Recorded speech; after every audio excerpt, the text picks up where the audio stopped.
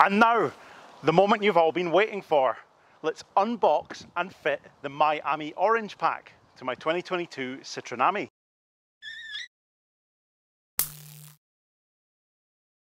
I know a lot of you have been absolutely dying to see this, so let's get into it. Let's unbox this lovely big box of stuff that comes if you buy one of the colour pack. So if you buy one of the colour pack for your Citroen Ami, and you can get orange, grey or blue, you will get a big box with it like this.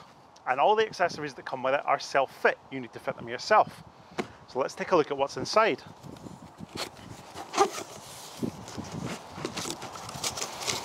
And this has been opened before. I'm guessing the dealership opened it to check that everything was here.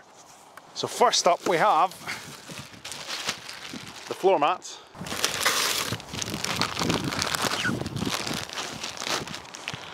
And this is that net that goes between the passenger's footwell and the pedals that I was talking about in the last video.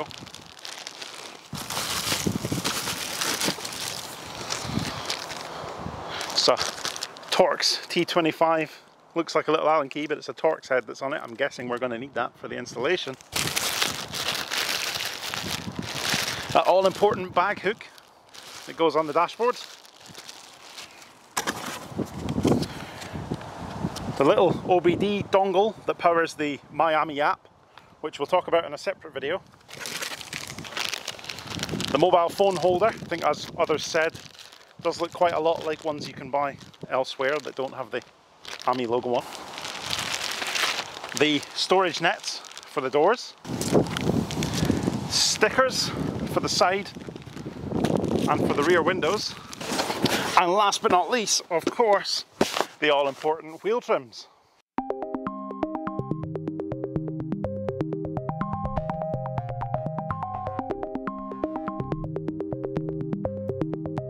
So first up then we have those lovely wheel trims. And they come in a box of their own.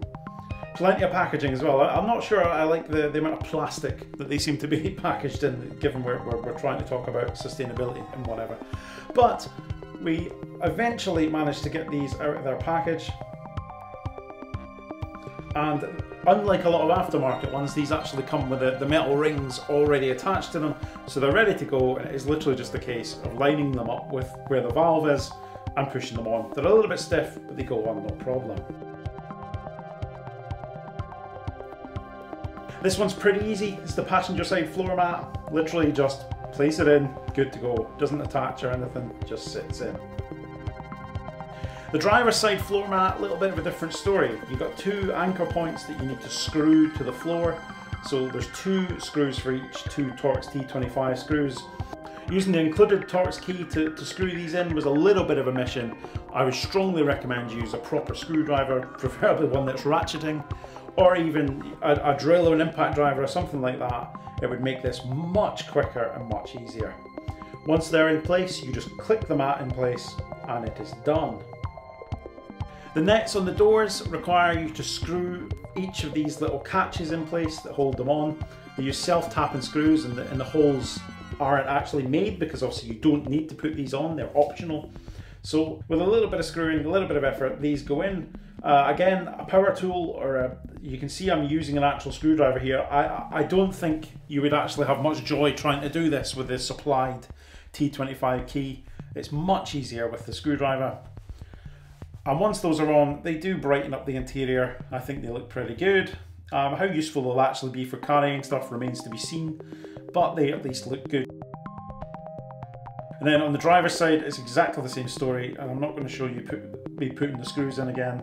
It attaches in exactly the same way, no problem at all. The storage trays on the dashboard couldn't be any easier to fit. It'll take you longer to take them out of the package than it will take for you to actually install them, and they just sit in place, no problem at all. There's no actual assembly required here, fairly straightforward. Same story with the phone holder. Take it out of its packaging and it just clips on. It looks very, very similar to the phone holders you get that go on air vents. I'm guessing it's a very similar design. It just pushes on and it's done. Once that is all done, the interior looks like a much brighter, much more inviting place to be.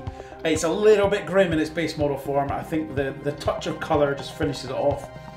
And of course on the outside Those wheel trims I think look absolutely fantastic. So that was unboxing and partial installation of the Miami Orange pack. I've left the stickers off for now because it's very grubby and needs a good wash. I don't want to risk putting the stickers on when it's not quite perfectly clean underneath. So we'll do that in a future video when I do the OBD dongle and setting up the Miami app, and we'll bring a special video on that. And I ran into a little bit of trouble trying to fit the bag hook and the net that goes between the footwells. I'm going to have to contact the dealer for some guidance on that, and I will bring you more information on that very shortly. If you're going to tackle this job yourself, what I will say is the little Torx key that comes with the box is absolutely terrible. I strongly recommend you get yourself a decent ratcheting screwdriver with a T25 head. It'll make life much easier for you. And when you're doing the door card ones, because they're self-tappers and you're actually having to make the holes that they go into using the screw, power drill or an impact driver would make your life much easier. It took ages to do it with a manual screwdriver. I'm sure you could save some time by using some power tools. But that's it from this video. Thank you very much for watching, and I'll see you next time.